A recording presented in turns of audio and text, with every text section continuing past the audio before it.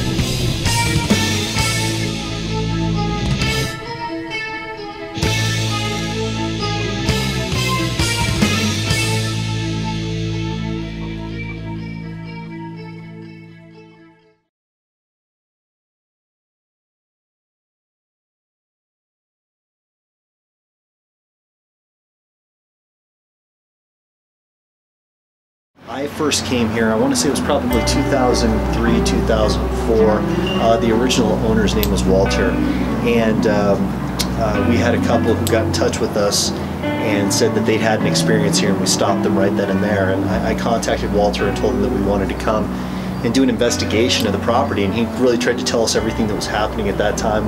As we do, we said, nope, stop, don't tell us anymore, we want to find out for ourselves.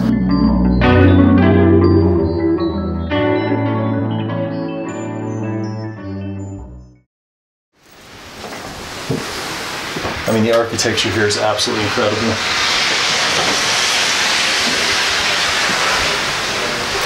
As you guys can tell, it's Christmas time here in Denver and everywhere. The Moon family originally came to the house in 2004 to investigate with the past owner, Walter. They revisited the house again in 2016 under the current owner, Elaine and Joel Bryant. Actually, first started working with the Ghost Box back in 2005. Basically, Frank Sumption was the man who created it, physical medium, and he's the one who gave me the device. And a lot of people know the story. I didn't think that it worked, honestly, for about a year. And then I took it out to the Sally house and used it at the Sally house, and was shocked when I heard the voice of the little girl that we captured dozens of times on open air EVP come through the machine with the help of what I call spirit technicians. Some people call them spirit guides. But it was absolutely amazing. And from that point forward, I started using it for paranormal investigations. And then soon after, I actually started doing personal readings for people where they could actually communicate with their loved ones in their own voice, coming through the speakers of the machine, using my mediumship abilities, powering the device and receiving the messages back through. So when we first walked in, I remember walking in and just seeing all the woodwork, the wallpaper. You can obviously see all the decorations that were inside here. But I remember right when I walked through the door, just that feeling. And anybody who's ever been into a haunted location and kind of sensed it, you don't have to be psychic to do so. It just felt like everything got extremely heavy right when we walked in.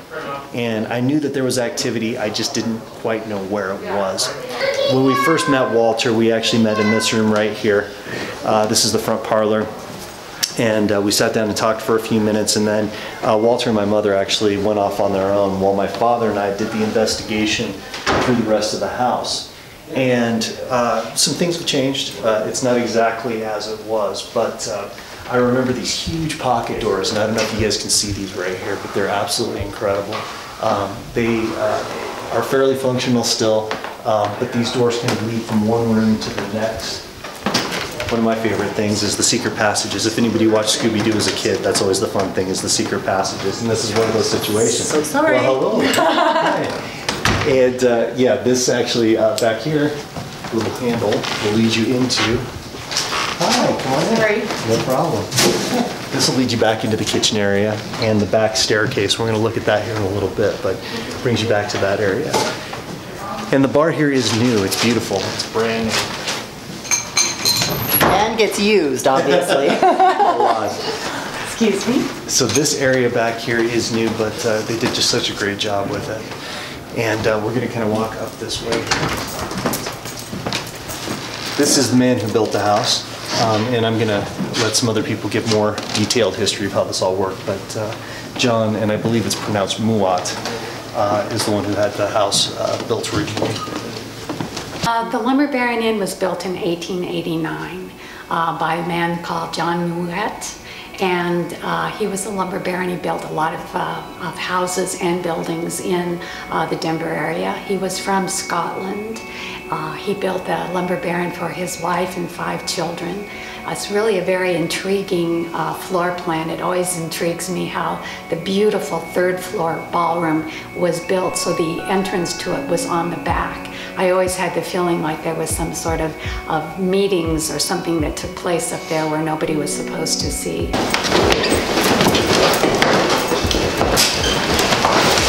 So we'll stop here with very little light. And I just wanted to give you what I recounted. When we first got up here, my father and I were alone in the property, and we got to the top of the stairs, and obviously you can see what we saw. There were all these different guest rooms that were around, and it felt heavy right up here, extremely strong. I couldn't tell at that time where the activity was coming from, but I knew that there was something extremely active right here. So I noted this. We didn't do anything at that point, but I noted this spot. We have owned it for 9 months. Just 9 months, yeah, new. During the first investigation in 2004, the Moon family did not have the ghost box yet. At this time, traditional methods of paranormal investigation were used. The first time we were here, again, it was me and my father alone. It was nighttime. And we started setting up some very basic equipment. We didn't have the box, the ghost box at that time. So we decided just to take pictures, do some recordings, night vision, things like that. And I remember, I'll actually show you the spot where I was. And I had some equipment on the floor, and I was setting up a recorder. And in the room, what sounded like from above, up in the ceiling, you heard a man's voice, yelling. The thing that was significant about this is it's the first time that I've ever seen my father react to something paranormal. I'm a skeptical believer, so you have to feel it, touch it, taste it. He jumped up and he said, "Did you hear that?" And I said, "Yeah, I heard it. I didn't think that you did." And he said, "But we're all alone here." And I said, "Yeah, that's the point. They're trying to communicate with us." And we did an EVP session in here where we started capturing orb energy moving through on night vision cameras inside the room. And he became pretty uneasy at that point. So we knew we were dealing with something really interesting. The other thing that came out of that, and I'll explain more as time goes on, is something called direct electronic response EVP. It's the first time we ever got it. When we went back and listened to our recordings that we got from here, it sounded like in the responses, we'd ask a question, for instance, "What is your name?" And in the response, you'd hear scratch, pop, pop, pop, pop, pop. It sounded like electronic interference, basically. And we didn't know what it was. Later, we found out if you slowed down these recordings, time after time after time, there would be full paragraphs of human speech within these scratches and pops that were coming through. And the first one that we ever got was right here. And it was an old man's voice talking about how he watched something terrible happen. And we didn't know what that was about. We did soon after. And then the next owner had it, I think, for about 10 years. And then Walter Keller, when he bought it, he was the one who's responsible for the restoration back to the original floor plan. And he purchased it in 1991. The original investigation with Walter Keller took place in 2004. Okay. So we got back down onto this floor, and my father and I literally went through almost every room inside the location. Quiet. There was nothing, no activity. And my father, I know, started to question at that point, was he crazy? Did he just think he imagined things upstairs, so on and so forth? So I went back to this spot, and I remember stopping at this room, and the feeling that I had was just overwhelming. Again, it went from just complete silence to this feeling of, bang, you need to go in. And it was this feeling of hesitance. I knew I needed to go in, but I was almost afraid to. So I went into this location right here.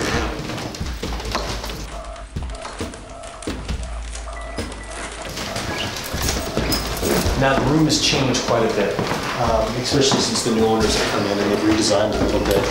But I always remember when I first came in this room, it was red. It was that really kind of Victorian red. And the feeling in the room was almost like electrically charged. That's the only way I could describe it. And I got to about this point in the room right here, and I couldn't move any further. I couldn't go any further past this point. Still don't know why. So I really kind of focused back over here. And I was standing right here, or close to right here. My father was over in this area, and he was just snapping picture after picture after picture. And he was capturing a lot of orb energy and mist energy inside the room, completely unexplained. There was no activity, nothing was kicking up dust, there was no false positives or anything along those lines. So he was pretty blown away by that. But I remember I pulled out my recorder and I hit the record button. I was getting ready to hit the record button. I hadn't actually. I was getting ready to hit it, and in my ear, to the point that my hair actually moved, I'll never forget that, a woman screamed in my ear, "Get out, get out, get out." And I dropped the recorder. It hadn't been turned on yet. I dropped the recorder on the floor. It went under the bed, fell and went under the bed. And it took every ounce of courage I had at that moment to literally just bend down, reach underneath the bed, and pull the recorder out. And I looked at my father, and he saw how shaken I was at that point, and we knew we had to get out of here. That there was something, something bad that had happened here. And when we met back up with Walter, and we told him about all the experiences we had in the house, but culminating with this one in this room, he looked at me like I was the biggest liar in the world. And he said, "You've obviously researched what happened at the house." And I said, "No, I have done no such thing. I don't know what you're talking about." And that's when he told us about when the two girls were murdered inside this room. And him validating that to me right there was one of the most extraordinary moments I've ever had in my life, and one of the most frightening. And that began the story.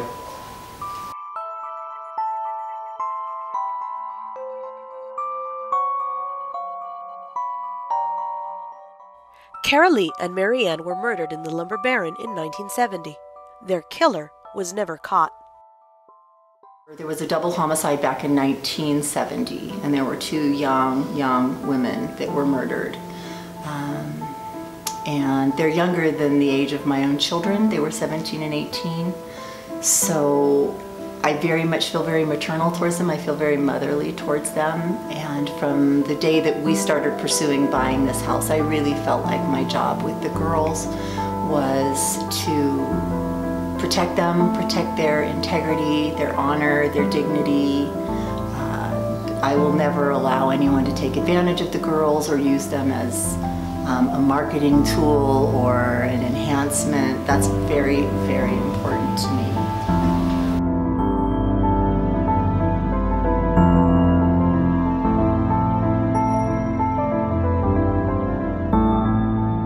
My intent, I was very eager to hear what you had to say because I love this kind of stuff, and I was very excited about that. But also pretty much in my mind was really, the house was still so new to us that I didn't really understand too much, and so I really didn't want anybody coming in and messing that up. Mm-hmm. And so, like I said, within 5 minutes of meeting you, I absolutely felt this level of comfort that we were so on the same page.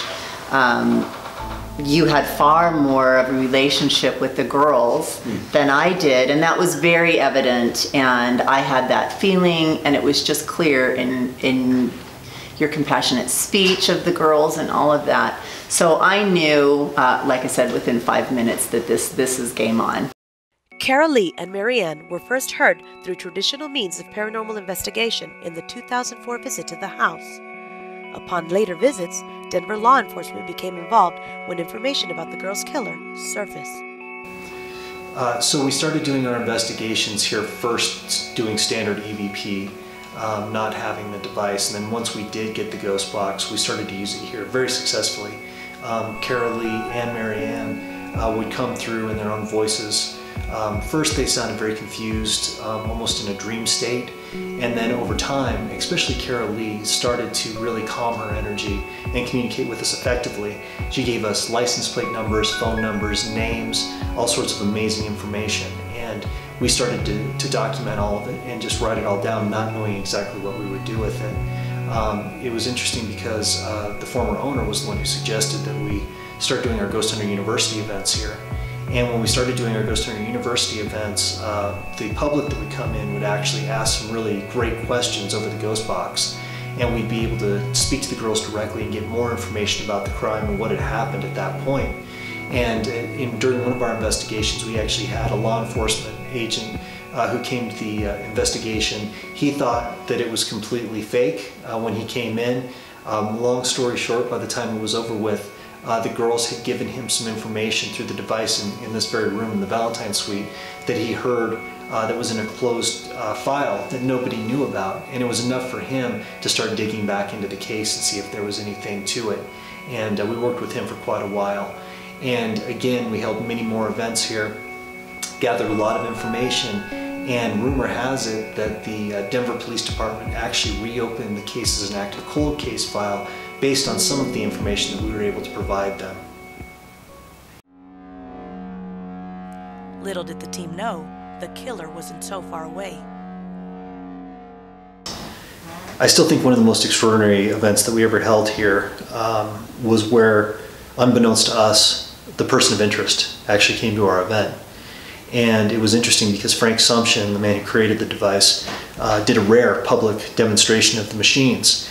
And I'll never forget hearing this man's name come through repeated times through the devices, to the point that I actually had to go to the back of the room where he sat by himself and ask him, do you understand what's happening here? And when it first started, he was annoyed by it and basically didn't pay any attention. But as time went by and I kept asking more questions, it turned out that he had lived in the neighborhood. He actually inherited a house from his mother, which he used to live in, and moved back into the neighborhood. Then he said he had never been into the lumber baron house before. But as I pressured a little bit more, it turned out that he actually had a girlfriend who lived inside the house, and he'd been in the house several times. So that night when we were doing the investigation portion, our group came in to the Valentine Suite, and I set up the device in the same spot that I always did. It was one of the black boxes, one of the second generation devices. And I turned the machine on, and before I could even do my introduction, speaking to the spirit technicians, the girls came through the speakers so clearly. He's here, he's here, he's here. And him bolting out of the room, it was really frightening and very, very disturbing. Between the years of 2004 and 2015, the Moons held several public Ghost Hunter University events for countless attendees. During that time, evidence was collected through the use of both standard EVP as well as incredibly accurate communication through the Ghost Box with the girls. When the Moon family and the Ghost Box Paranormal Society returned to the house in 2016, it now belonged to the Bryants. Again, they met with the girls who were now able to speak through the Ghost Box. So we had just met Chris that day. I think it was 2 weeks or maybe a week after we bought the place. It was just almost instantaneously right on top of each other. And you came out and we met in the front parlor and talked for half an hour, 45 minutes. I'd never been in the house prior to seeing the house for the first time when we came to look at it. And so You know, so that was interesting. So I had no knowledge of what it felt like prior to that. So it was really interesting. But a real interesting piece of that story is that, you know, Joel he's sensitive. So he very much is a believer, but he also is very skeptical, and which is great. He really kind of keeps me grounded, and he totally connected with you in a beautiful, beautiful way, and that was really wonderful, I think. And then I think going up into that room, because I wanted you to have a chance to see the room again, have the girls see you, because at that point I really hadn't been interacting with them other than my speaking to them. In the mornings I come in, I always would say, "Good morning, girls." And said, "Hey, you want to come up to the room?" So we came up to the room. There's only 3 of us in the house. And I was standing right by the shower. You were standing just about where you are right now, and Elaine was standing over here, and we were the only people in the house. And you said, you started talking to the girls, and you said, I can't remember what you said, but you were talking to the girls, and I was standing closer to the door, and I felt a wave of cold come through me, and you instantly said, "Oh, they're here." And I think, you know, they were taking some energy from you, and you had to like steady your brace, or steady yourself. And I heard whispers behind me, you know, coming from like where the shower was. And you turned to me and you said, "Did you hear that?" And Elaine couldn't hear it because she was standing over here, but I said, "Yeah, I totally heard that." And I was so disappointed because I was like, I don't hear anything. I don't hear it. I so wanted to have that experience, and I didn't. I felt this level of, oh, this is going on. We're going forward with this guy, no doubt. So yeah, it was a point for Joel where he was like, this is real. The year is now 2016. Elaine and Joel have allowed the team to come in and do another Ghost Hunter University. So we had a Ghost Hunter University event. We had a Friday night portion of the event that had about 80 people, and it was more focused on the psychic aspect of things, and didn't have a whole lot really amazing happen that night, just a good night. The Saturday night event, we had 127 people who came to the event. And again, when you go into these situations, you don't really know what to expect. I can never tell you that I could be prepared for something like what happened. The class during that night was great, great responsive crowd, we all had a good time. But when we went to our stations, that's when the real interesting things started to happen right away. I remember myself and Dina came into the Valentine Suite, into this room, and I sat on the bathtub corner like I always do with the wooden device, and she sat on the bed across from me doing the IR cameras and wandered around the room a little bit. And it's interesting, the spot that we're filming in right now is very prevalent because we turned on the device, started speaking to the girls, but a voice came through. It was a male voice, and I recognized it, but I didn't. It was one of those things about a long time ago, you could remember something but you didn't know exactly what it was. And fairly soon we realized we weren't only speaking to the girls, we were also speaking to the alleged killer.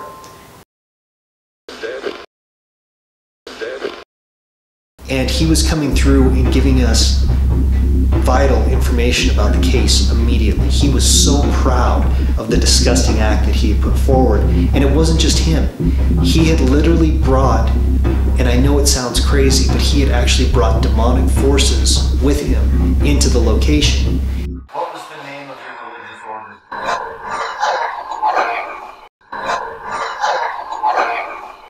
And he told us, first off, we said, "What's your name?" He gave us the name. And we said, okay, well, when did you die? And he told us it was March 2016. And we said, what did you die of? And everyone in the room heard as it said, complications from AIDS. And everybody in the room went, AIDS, and repeated it back. It wasn't just me hearing this. And about that time, the room got very, very cold and very, very heavy. And the normal questions went out the window at that point. We had some people who tried to ask a few different things, but we'd asked a question to one side, got to another person, and all of a sudden somebody who was standing here goes, "Ah, ow," and jumped. And we said, "Well, what's wrong?" He said, "The cabinet door just swung open and hit me in the leg." Immediately in my thought, because I am a skeptic in certain ways, I thought, there's no way that it's spring-loaded, they bumped it, something happened. and didn't pay a whole lot of attention to it. And we went around the room, and again, this voice kept coming through. I remember the next group that came in that was at another station downstairs who was using the Ovilus and a couple other pieces of equipment, came in and said, "What happened?" And we recounted very quickly, and they said, "That's amazing because they're getting the same information downstairs that you're talking about up here." Was interesting just because we had a group of all different types of people. So during the stations were very intense and very intriguing. I was downstairs in their library area, back parlor, with Paulette doing the dowsing rods. And when we were down there, in one of our sessions, we kept having lights flicker every time we would talk about the killer. 2 sessions later, the lights completely turned off. Where I was located, I could see where the light switch was, where no one was. And as I'm starting to go walk to turn on the lights again, the lights turned on by themselves. And we had everyone in that room experience that. And it was during that time frame, I'm starting to think, okay, we're getting a lot of answers about this killer. And I go upstairs at the end of that and come talk to you in the Valentine suite, where you're getting similar responses about questions we were asking. This was something that was much bigger. It was all through the house, and you could feel it. And again, this door kept slamming open into the back of people's legs. Behind me, where you see this piece of furniture, it used to be a chimney that was there, and there used to be an ornate fireplace that was in front of it. And we couldn't figure out what it was, but one of our team members, Kristen, was convinced that there was something shoved up into the chimney, possibly a murder weapon that wasn't found. Downstairs in the library, we're asking questions about the fireplace because I became obsessed. I mean, there's no other word for it. That I'm convinced, and still to this day convinced, something's in that fireplace. But we're asking questions, getting responses, come upstairs, and you tell me that there's this girl that's standing in front of the fireplace where it would be, where now is a dresser. And the door on that dresser whacked her in the leg. And then did it again multiple times. With several different people. Yeah. And after looking into the dresser, there was no way that that drawer was just going to pop open. That there would have had to been force or unlocking it of some sort to get it to open. Night was that a woman and her husband, who were amateur ghost hunters, had a lot of equipment and came into the room. And as they came into the room, the woman looked just like she had been attacked by something. She fell into the shower, and Dina and I raced to go pick her up. And she just laid there. She said, "No, no, no, it's important what you're doing. Keep going. Don't pay any attention to me." And she literally laid in the shower asking questions through the ghost box. And we received some amazing information that night. So when we decided to close down the stations, we walked out into the hallway and then up into the ballroom. And I'll never forget, there was a group of people who were kind of talking and mumbling around a picture. And I went over and looked at the picture and I said, "What do you guys have?" And they showed me what looked like a green demonic entity that had been taken in one of the rooms. And it really shook me. And I thought, we're really dealing with something dark here. This is real. This is happening. The first one that kind of floored me was the green goblin-looking, semi-iridescent figure. So at that point, I'm like, okay, I have nothing. I have no answer for that. By that, there was another group of people who were talking off to the side, and I walked over and I said, "Hey, what do you guys have?" And they basically said, "You're not going to believe this." And someone had snapped a picture on their camera phone, just on the phone. And it was this dark, demonic entity. And you could see it was walking through, or the person was walking through this thing, and their face was distorted, and it had hooves at the bottom that were distinct and clear, and the body came up. And we thought at first that it was like this witch's hat point that was at the top. Realized later it was a collar that was there, and the head was actually far up above. So if you had to look at this thing and you look how high the ceilings are here, it would have had to be 9 feet tall. And it terrified me. With all the disturbing discoveries made that night, many attendees left feeling frightened and unsettled. Chris was in the process of packing up equipment when he realized he promised to do a Ghost Box gallery session for people spending the night at the Lumber Baron Inn. The session was conducted in the Valentine Suite. So I came down into the Valentine Suite, and everyone who was staying gathered in the room, and I started doing the session. And all of a sudden, the woman who was in that dark demonic picture, the one that was walking through that entity, came into the room, and she was just in this daze, and she looked like she didn't know what she was saying, or she was, I don't want to say possessed, but she looked like an oppression, something had taken over. And she started telling us a story about how her aunt was murdered at a very young age in this neighborhood, and she was abducted and taken to her elementary school and murdered, assaulted and murdered at the elementary school, and that her mother couldn't go back to that school because the blood stain was left on the sidewalk, and it affected her so deeply. And I remember her telling this story and immediately making a connection between what had happened here in this room and what had happened to this poor girl. And in my mind I said, this has to be the same person. And as this woman rambled, all of a sudden her energy calmed, and then she just kind of sat, and everybody else in the room started telling their stories and asking questions. The team left the overnight attendees alone at the Lumber Baron Inn that night. It didn't take long for the Ghost Box Paranormal team to receive messages from those individuals describing their intense experiences that had affected them that night. The people who stayed in the Valentine suite that night captured an EVP that they sent to me the next day. And when I heard it, I didn't believe it to begin with. But it sounded like, amongst them talking, a pig being slaughtered, just being slaughtered inside the room, and it was just horrible. We got a recording of what sounds like a pig squealing. And at that point, when we got that recording, I thought, it's raccoons fighting. So we sat up in your office and I looked up raccoon fights and couldn't get anything to mimic that sound. A lot of activity tonight.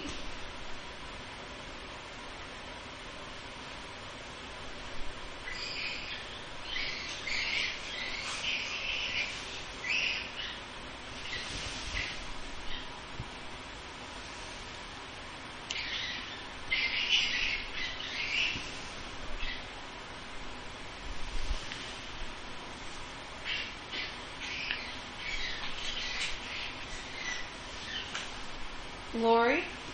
Yeah. Is that your phone? What about my phone? So what they did is they went next door to the people in the next room, and they knocked on their door and they said, hey, has anything happened tonight? Did you hear any of these sounds? And the people said no, but there was a woman in the room who had awoken screaming and yelling something about get him off me, get him off of me.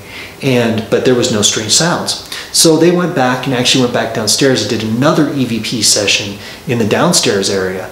And when they were doing that EVP session, they were just talking, and they recorded what sounded like an ethereal goat. That's the only way I can describe it.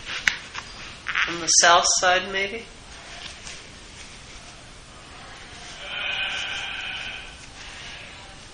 And on the south side, maybe?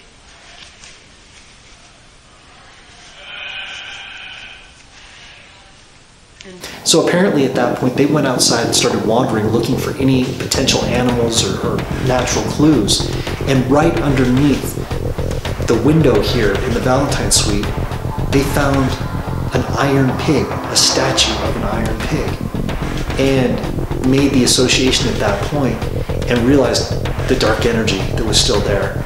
And I know it really scared them.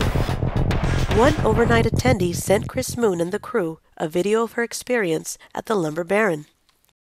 We were one of the fortunate ones that were able to grab a room for the night.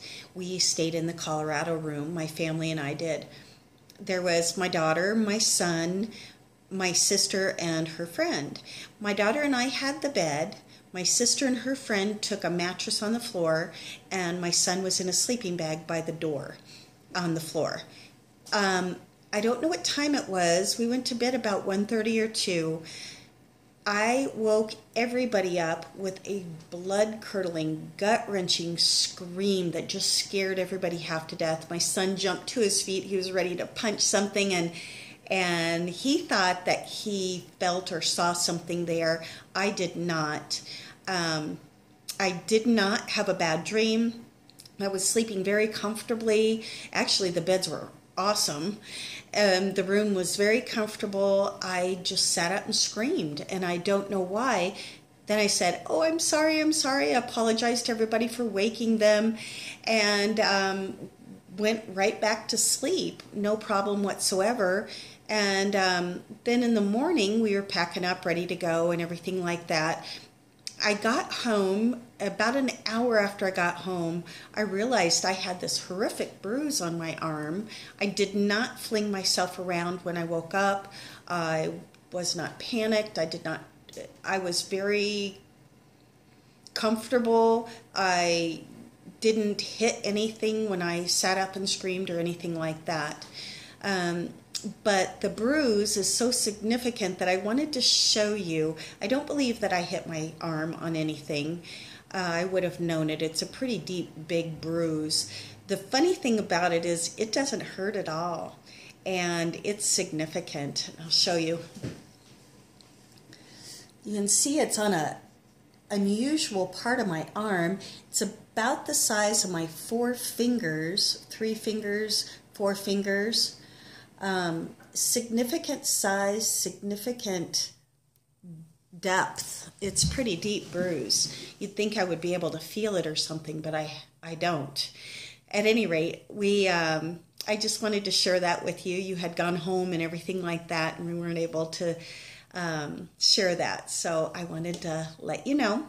And thank you again for a wonderful tour. We'll talk to you later. It becomes apparent to the team that it's mandatory they return to the lumber baron in the following days to investigate, in hopes of uncovering the details of the double homicide that occurred at the location. I think everyone in the team that hadn't been there prior had developed this strong connection with the girls. The history I had dug up on my own looking at the murder, you already have this empathy for the girls, but then when you're there and you're hearing their voices and you're hearing their torment and you're feeling like just sadness and total dread in that room, it pulls at your heartstrings, it pulls at your gut, and I think every single team member felt like we had to go there for the girls. Not for any of us, but for the girls. Once we received all the evidence that came through at that point, we decided that it was important that we come back and do an investigation and see if we could gather as much information about the crime that had taken place, hoping that we could gather enough evidence to solve the crime or at least put the girls at peace. And we came back the next day, and I'll never forget, my mother didn't want to come to the investigation. It was the first time she's ever not wanted to be associated with an investigation. That was a very difficult time for me. I had just had a falling accident, and I wasn't feeling good. I felt very vulnerable. When we decided to go back, and you asked me to come, I really was hesitant. I didn't want to go because I did feel very vulnerable, and I was afraid that I would maybe make more problems than if we didn't do this, but I promised you I would go, and I came. I was very uncomfortable. I'm really uncomfortable thinking about it right now. I wasn't myself. I was in a lot of pain, and it made it worse. And all I could think about was my friend that had been murdered almost 30 years ago. Just the right Kelly? Just the right Kelly? So before we could do the investigation that day, we had some things that really started to happen that bothered us. Our investigator Jay came to the house and told us about some terrible dreams that she'd been having.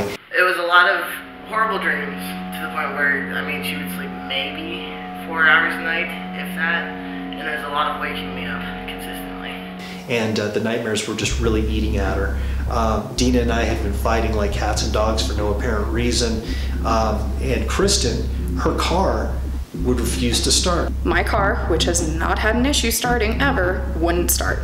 Tried it like 5 times.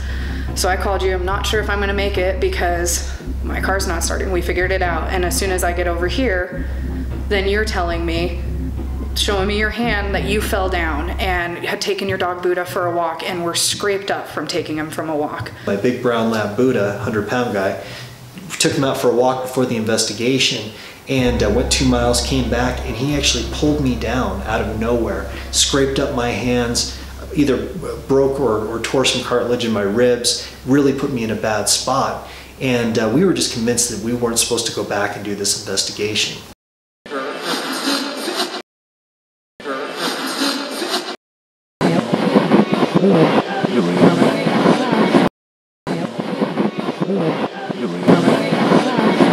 And we came back the next day, and I'll never forget, my mother didn't want to come to the investigation. It was the first time she's ever not wanted to be associated with an investigation, but she was frightened by it. In spite of all the roadblocks the team members faced, everyone was able to attend the investigation that night.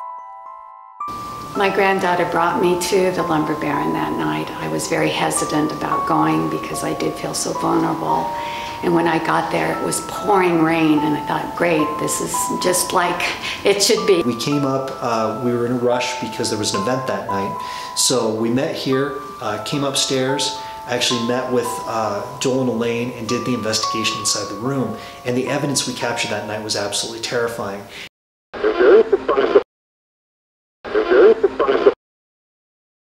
And I think the thing that really frightened me the most was my mother's face in the pictures. It was my mother, but it wasn't my mother. So we went upstairs to the Valentine room, which is on the second floor, where the girls were murdered. We went in and we decided that we would do our investigation. We took the box out and we started asking questions.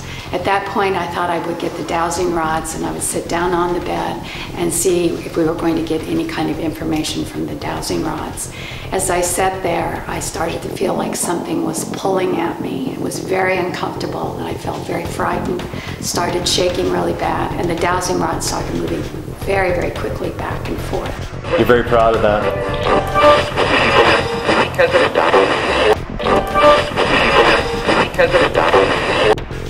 And you can clearly see how her face has changed.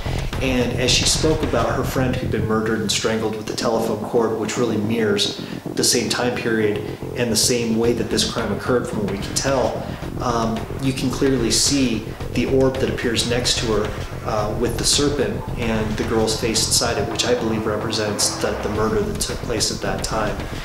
That was also the time that we lost our team member Alex as well. And then I remember I was kind of confused about things. Wasn't really, I'm not really a big believer, but that was when kind of like a weird kind of cloudy haze kind of came over me a little bit. Didn't really feel like I was part of the group or in the room. And you even kind of noticed too that I was kind of distant at that point. It kind of got a little heavy in here. Definitely need to get some air. Yeah, I was sleeping, woke up middle of the night, no reason why, and it was way darker in the room than it was normally. There was some light in there, like from the moon or outside lights or something like that. But it was crazy dark. Then you could see just kind of shapes moving across the way. It was like multiple shapes, like people or something like that, like 5-6 feet tall, just kind of walking around. So.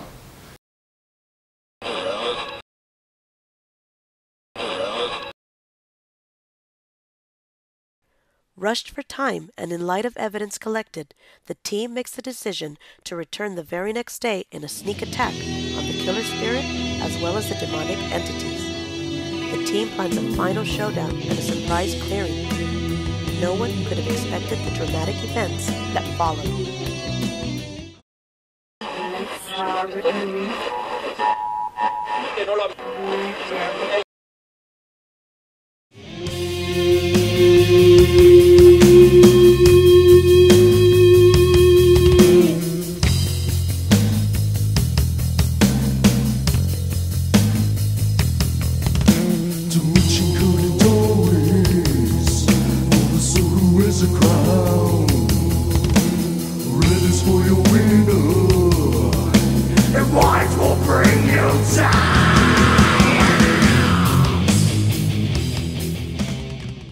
So we decided the next day when we came back to do the final investigation in the clearing that we really wanted to get as much information as we possibly could. I came in blind. I didn't really know what I was going to do. And before we came to the investigation, we stopped at a metaphysical store to get some sage and different things to come and do the clearing. And when I was walking through the store, all of a sudden I saw this cross with all sorts of saints' medals in it. And anybody who knows me, I'm not Catholic or Jewish or anything along those lines. I'm more of a spiritualist. But I saw this thing and I thought, I need to bring this with me. And I picked up my phone and I called Elaine and I said, Elaine, I know we're not of this belief system, but would you be okay with me buying this? And she said, if you think it'll help, bring it. So I bought it and came to the location. And when we got here, it was daytime.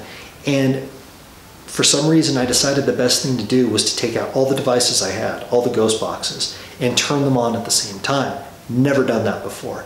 We turned on an Ovilus as well. And at that point, I made an announcement to the room, and I told the girls, if he tries to stop you from talking through one of these devices, go to the next one and record your voice there. And we got a lot of great stuff, and I think one of the most interesting things that happened was using the Ovilus with the ghost boxes and some of the amazing evidence that we recorded through that.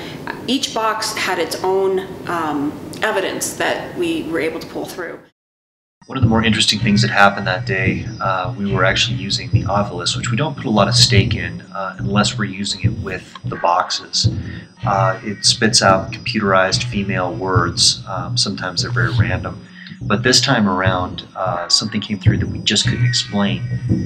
It was a series of words that didn't make sense together. So in editing, I actually flipped and reversed it.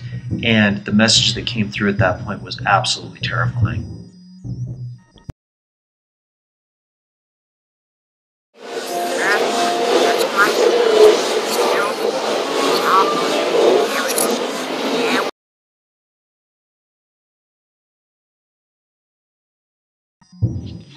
Right after the strange Ovilus voice came through, another thing happened that I still can't explain to this day.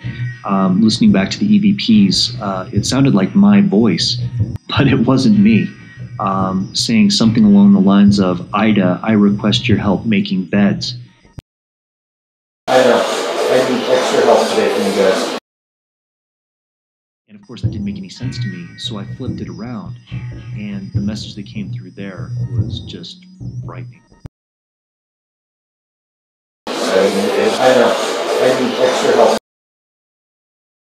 So we had all of the boxes going, which was something none of us had experienced, and as soon as you turned them on, you could feel like you were in like a whirlwind of energy.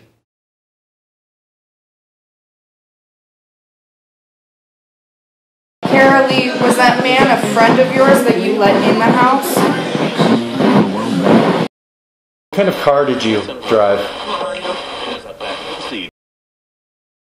Did you kill them in the name of someone?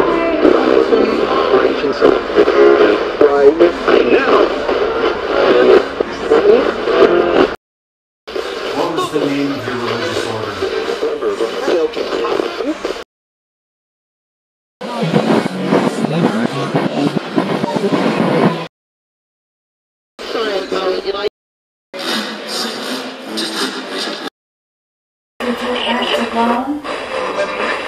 And down going apparel. Marianne, when you walked in, what happened? In detail.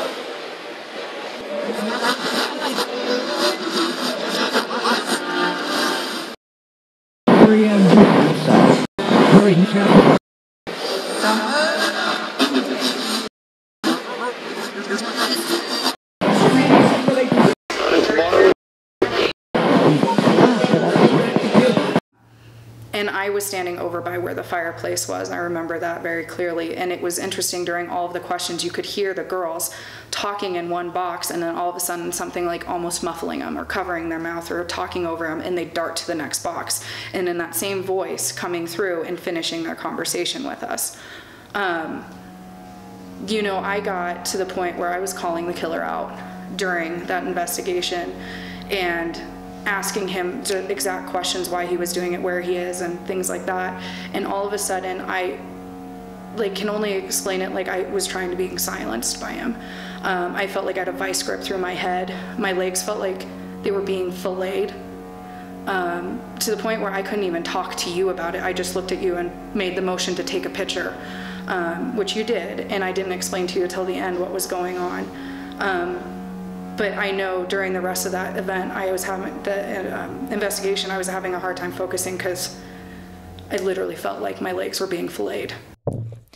Shocked by the amazing evidence coming through from both the girl spirits and the killer, the team pressed on.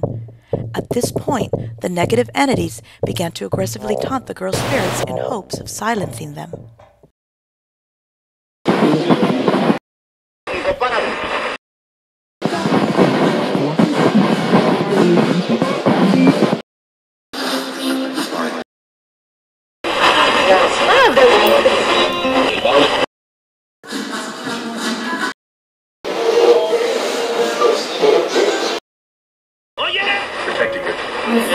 I am here to protect the girls. You're right about that, but I want to find out why you did what you did. It was apparent to the team that the girl spirits were gaining a foothold and becoming more conscious and strong. It was at this time that Chris's spirit technicians and angels began to take over the session. The demon's aggressive tone began to change and even began to plead for a deal in order to stay.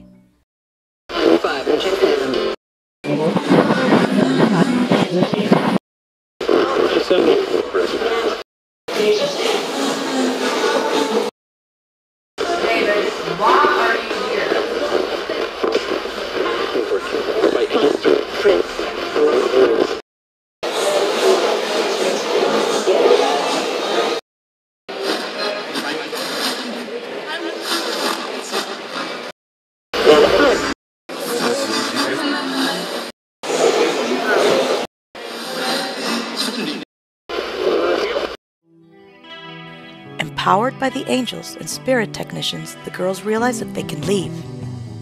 Then the following segment, you can clearly hear the girls following the spirit technicians' instructions in talking about exiting the location.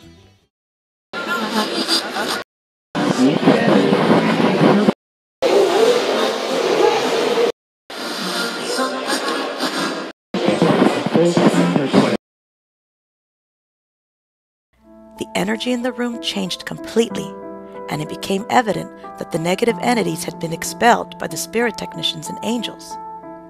The team knew that the entire house, inside and out, had to be cleared.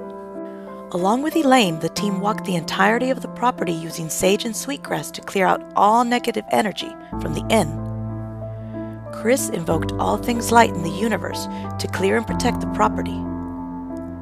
To ensure no negativity may enter again, Chris sealed every doorway and window with sea salt. After we did the investigation and went head-to-head with demons, the devil, I know that sounds crazy, but we did. We have the audio and physical evidence to show you. We were able to go through the house and clear the entire house. It was the team going through with sage and Elaine following us through with sweetgrass. And I just talked. I just cleared the location and told them that we forgave them, whoever they were, and sent them through to the light. And then after that, I took sea salt and covered every opening in the house and blocked it from any negative entities. The interesting thing with my car is that day when we went to do the cleansing is it had been at the mechanics and they were able to start it 75 times, no problem. So I was like, I told you after we'd done the cleansing, I'm like, well, I turned my phone back on and my mechanic can get the car started, not a problem. And I'll never forget when we came back up into the room, we placed this statue right back up here. And Elaine was standing over by the sink area. And all of a sudden, out of nowhere, she just started crying. We both felt a lightness and an airiness that we hadn't felt. Those girls were finally free of what was keeping them in that house. And Elaine and I looked at each other and we both started crying because we both felt a sense of relief for not only the girls, but for us, for everybody who was there, and for the building in itself. And then all of a sudden, she just started crying. And Dina instinctively walked over to her and hugged her. And they just embraced each other and cried and said, I know, they're gone, I know. And you could feel that oppression. They were out, they were free, and they were able to do anything that they wanted to do. And it was the most amazing feeling. When you start a project and that feeling of completion that you have, this was something different. This was working on helping someone for so long and then just having that opportunity to free them. And the thing that I think I love most about this is that negative entity, that evil, whatever you want to call it, really was coming here to brag. It was coming here to oppress the girls, make fun of them, torture them, and in coming here, they really trapped themselves. And we were able to bring in the spirit technicians, and as you can hear from the EVP, Michael, take that any way that you want to, and they got all of that negativity out. The team had expelled so much energy freeing the girls and protecting the Lumber Baron Inn that they failed to protect themselves adequately. The events that followed were the stuff of nightmares.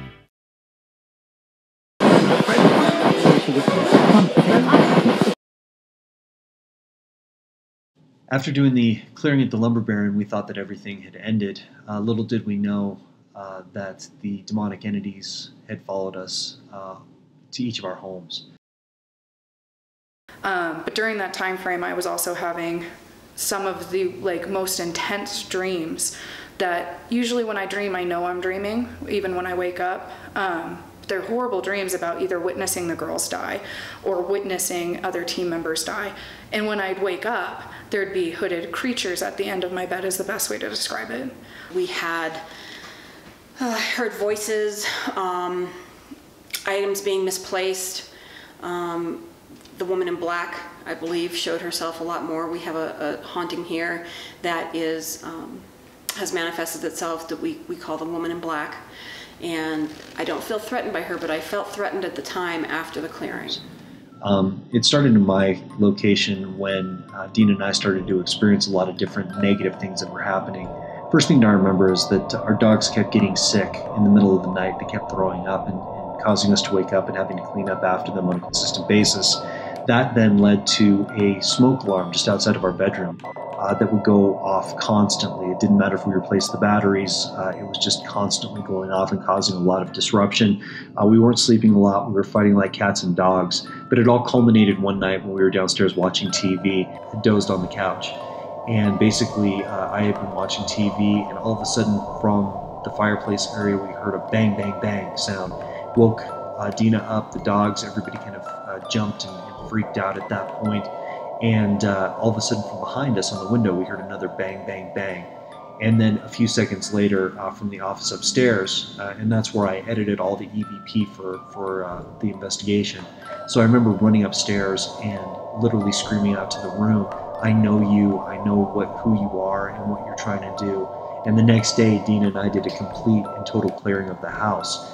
Subsequently, my mother called me the next day and was reluctant to tell me that she was having similar experiences at her house, so I ended up having to go down and do a clearing for her.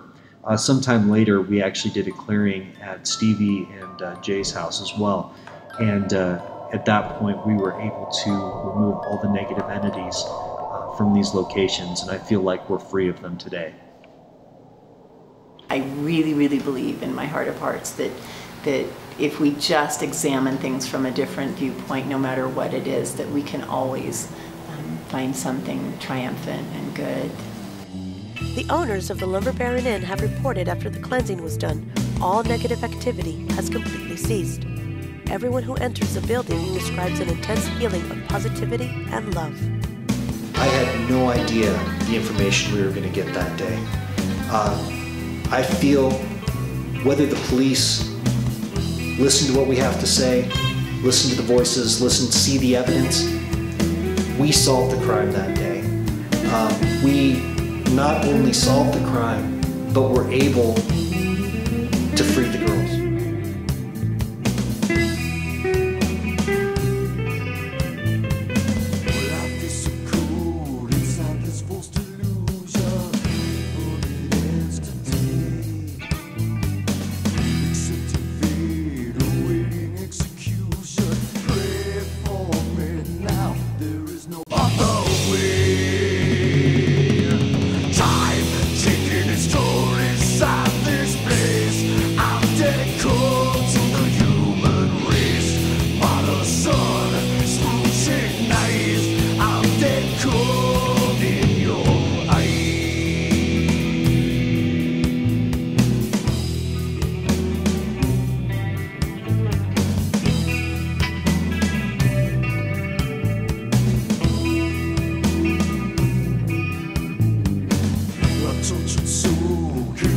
The solution, but it ends today. retribution, shadows